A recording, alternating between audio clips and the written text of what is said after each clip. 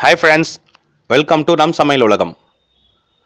நம்ம இன்றைக்கி பார்க்க போகிறது எல்லாருக்கும் ரொம்ப பிடிச்ச ஒரு டிஷ்ஷு. ஆனால் அது வேறு விதமாக செஞ்சு காட்டியிருப்பேன் உங்களுக்கு.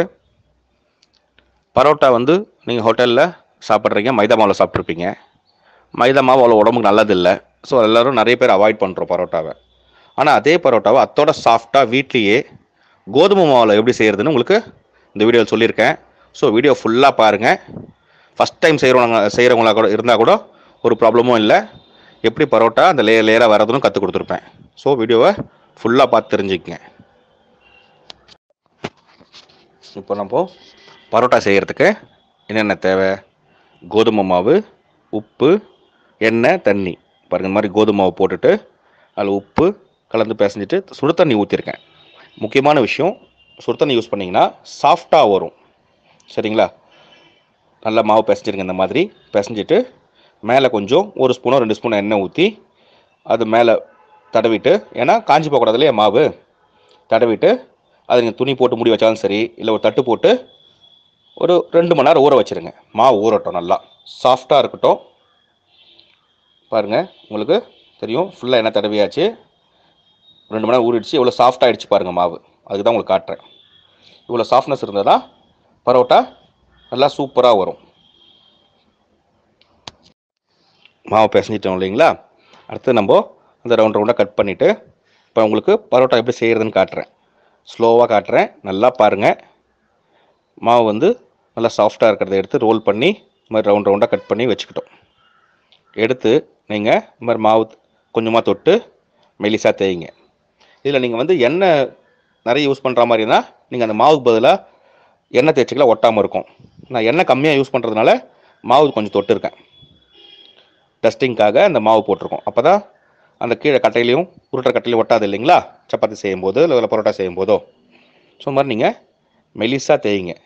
முடிஞ்ச அளவுக்கு நீங்கள் மாவு யூஸ் பண்ணாலும் சரி, இல்லை எண்ணெய் யூஸ் பண்ணிட்டாலும் சரி, எது யூஸ் பண்ணாலும் நீங்கள் இந்த மாதிரி மெலிசாக நல்லா தேய்ங்க. ரொம்ப முக்கியம். ஏன்னா பரோட்டா ரவுண்டாக லேயராக வரும் இல்லைங்களா? தவாவில் போட்டு எடுத்த அப்புறம் அதை சூடோடு அழித்து எடுத்து வச்சுட்டா பரோட்டா அப்படியே மேலே லேயராக வரும்ல. ஸோ அதுக்காக தான் நான் உங்களுக்கு இந்த மாதிரி ரவுண்டாக தேய்ச்சிட்ருக்கேன்.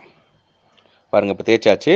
இதில் என்ன பண்ண போகிறோன்னா ஒரு ஸ்பூன் எண்ணெய் மட்டும் சேர்க்க போகிறேன். உங்களுக்கு வேணுன்னா நீங்கள் எண்ணெய் கொஞ்சம் எக்ஸ்ட்ரா சேர்த்துக்கலாம். எண்ணெய் ஃபுல்லாக தேய்ச்சிட்டேன். இப்போ பாருங்கள் எப்படி மடிக்கிறேன்றதை பாருங்கள். ஏன்னா இப்போ பரோட்டா கடையில் செய்கிறத பார்த்துருப்பீங்க, விசிறி அவங்க ஒரு மாதிரி செய்வாங்க. ஸோ அது நம்ம சில பேருக்கு வராது இல்லையா? அதனால் உங்களுக்கு ஈஸியாக வர்றதுக்காக, இந்த லேயர் வர்றதுக்காக இந்த மாதிரி செஞ்சுருக்கேன். நல்லா பார்த்துக்குங்க. இந்த மாதிரி ரவுண்டாக உருட்டி எடுத்து வச்சுருங்க. இது கொஞ்சம் நேரம் இருக்கட்டும், ஒரு 1/2 அன் ஹவர் இந்த மாதிரி விட்டுருங்க. அதுக்கப்புறமா எடுத்து தான் நம்ம பரோட்டா தேய்ச்சி கல்லில் போட போகிறோம். இப்போ நம்ம தேய்ச்ச பரோட்டா கல்லில் போடலாங்களா? பாருங்கள், தவா காஞ்சிருச்சு. தவா காஞ்ச அப்புறம் நம்ம ரவுண்டாக உருட்டி இருக்கோம் இல்லையா? அது அப்படியே நீங்கள் ரவுண்டாக வச்சுருந்தோம். அதை எடுத்து கட்டையில் லேசாக உருட்டிட்டு இந்த மாதிரி தவாவில் போட போகிறோம். இப்பயும் பார்த்தீங்கன்னா, இல்லை நான் உங்களுக்கு திருப்பி சொல்கிறேன், எண்ணெய் கம்மியாக யூஸ் பண்ணுறதுனால மாவு தொட்டேன் தேய்க்கும் போது. நீங்கள் எண்ணெயே நல்லா தொட்டிங்கன்னா இன்னும் சாஃப்டாக வரும், லேயர் நல்லா பிரிஞ்சு வரும். ஸோ எண்ணெய் நிறைய பேர் நிறைய விரும்ப மாட்டேங்கிறதுனால தான் நான் உங்களுக்கு மாவு தொட்டு காமிச்சேன். நீங்கள் வேணால் எண்ணெயிலேயே ஃபுல்லாகவே நீங்கள் இது பண்ணிக்கலாம். இந்த மாதிரி இப்போ ஒரு சைடு இதுவாகிடுச்சு. நீங்கள் எண்ணெய் எடுத்து நடுவில் ஊற்றிடாதீங்க. ஒரு 1/2 ஸ்பூன் எண்ணெய் எடுத்து சைட்லலாம் ஊற்றிட்டு இந்த மாதிரி வச்சுட்டு லேசாக தேய்ங்க. எண்ணெய் கம்மியாக செலவாகிறதுக்கு நான் சொல்கிறேன். அது எண்ணெய் நிறைய பேர் ஒத்து வராது இல்லைங்களா? அதுக்காக தான் பண்ணுறேன். இல்லைனா நீங்கள் எண்ணெய் தாராளமாக யூஸ் பண்ணுறவங்களா இருந்தால் நீங்கள் 2 ஸ்பூன் கூட யூஸ் பண்ணிக்கலாம், ஒன்றும் பிரச்சனை இல்லை. நான் இது செஞ்சுருக்கிறது கம்மியாக யூஸ் பண்ணுறவங்களுக்காக செஞ்சுருக்கேன். பாருங்கள், இந்த மாதிரி பண்ணிங்கன்னா எண்ணெய் ஈவனாக ஸ்ப்ரெட் ஆகும். உங்களுக்கு கொஞ்சமாக எண்ணெயும் செலவாகும், உடம்புக்கும் ரொம்ப நல்லது. ஸோ இந்த சைடு அந்த சைடு வந்துருச்சு. இந்த சைடு திருப்பி போட்டு அது மாதிரி பண்ணியிருக்கேன். பாருங்கள், கலர் நல்லா வரணும். அதாவது அடுப்பு ஹையில் வச்சிடாதீங்க, டக்குன்னு தீஞ்சிட மாதிரி மேலே மட்டும் கலர் வந்துடும், உள்ளெல்லாம் கலர் இருக்காது. அதனால் ரொம்ப மீடியமாக வச்சு ஹீட் வச்சு, ரொம்ப சிம்மில் இல்லாமல் ரொம்ப இதுவும் இல்லாமல் மீடியமாக தான் வச்சுருக்கேன். ஸோ இந்த மாதிரி வரும். அதுக்காக தான் பொறுமையாக சொல்லிகிட்ருக்கேன். பாருங்கள், தெரியுதுங்களா? இந்த மாதிரி பண்ணுங்கள். இந்த மாதிரி பண்ணிவிட்டு இதை நம்ம எடுத்து பரோட்டா அடிக்கிற மாதிரி அடிக்க போகிறோம். பாருங்கள் 2 சைடு வேகட்டும், இன்னும் அவசரமே இல்லை. நல்லா வெந்ததுக்கப்புறம் அதை எடுத்து நம்ம பீட் பண்ண போகிறோம். எப்படின்னா, இப்போ பரோட்டா கடையில் நீங்கள் பார்த்துருப்பீங்க இல்லையா, கல்லேருந்து எடுத்துகிட்டு அவங்க சூடாக வச்சு தட்டுவாங்க இல்லையா, அந்த மாதிரி நம்ம தட்ட போகிறோம்.